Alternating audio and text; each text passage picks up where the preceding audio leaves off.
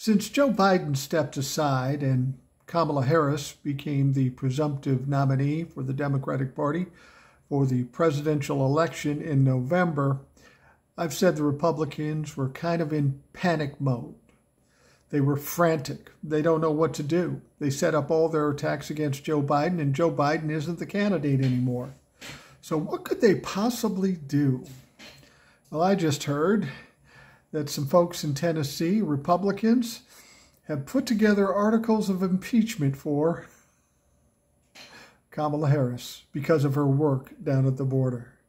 Wow, that is pretty fucking pathetic. That is absolutely crazy and ridiculous.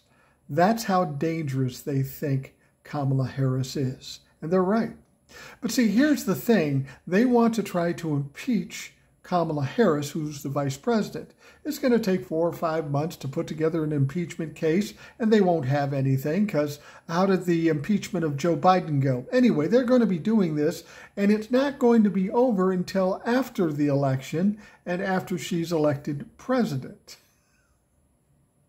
They're going to spend all this time on impeachment when they should be campaigning. Are they already given up? Assuming they're going to lose to Kamala Harris, so to try to take her down after the fact, I don't know. But these motherfuckers are pathetic. They're laughable. And once you hear the news out there, I don't want anybody to be worried about it. It's absolutely a fucking joke. It shows how panicky and desperate they are.